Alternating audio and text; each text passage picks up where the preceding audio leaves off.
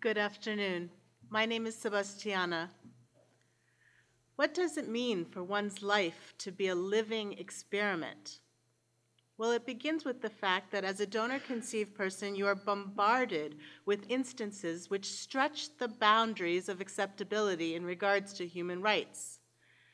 In my personal experience, I grew up in an Italian-American family. I spent half of my life in the US and the other half in Italy, Mideast, and Marshall Islands. I am an only child with no siblings of any kind, a rare reality in the donor-conceived community. I found out I was donor-conceived almost 20 years ago at 23 years old. The social experiment started to reveal itself once I was able to unveil the truth. Through consumer DNA testing, I cracked a seemingly impossible endogamous puzzle by triangulating distant relatives using med school yearbooks.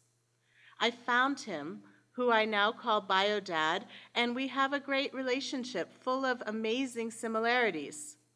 I discovered I have Jewish heritage from him, and tomorrow I am going to visit my bio-grandmother's shtetl, as she escaped prior to the Holocaust. Importantly, my bio-dad and I discovered that we were lied to by the fertility doctor.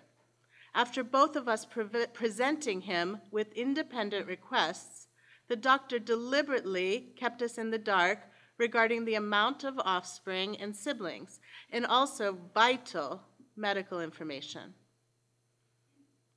I was created as a solution for other people's needs. I feel like I am part of a propaganda program, similar to breeding apple varieties. Without acknowledgement of our rights as humans, we donor-conceived are just commodities in a twisted experiment. Thank you.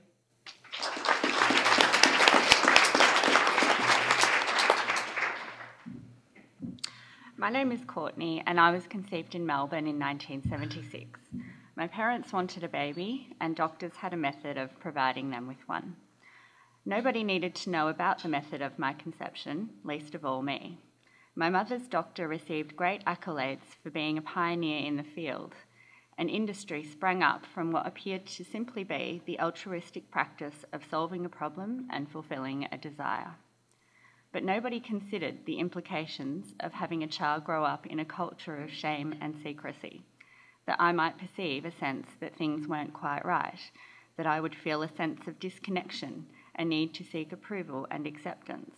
Nobody thought to prepare my family for the difficulties we would face and the profound effect it would have. I found out I was donor conceived when I was 21 years old by reading it in my medical file.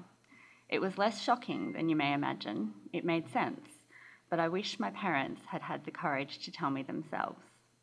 I wish that my parents and the doctors who facilitated this had considered what this would really mean, being deprived of half of my medical history, half of my family history, and of the choice to know my biological parent.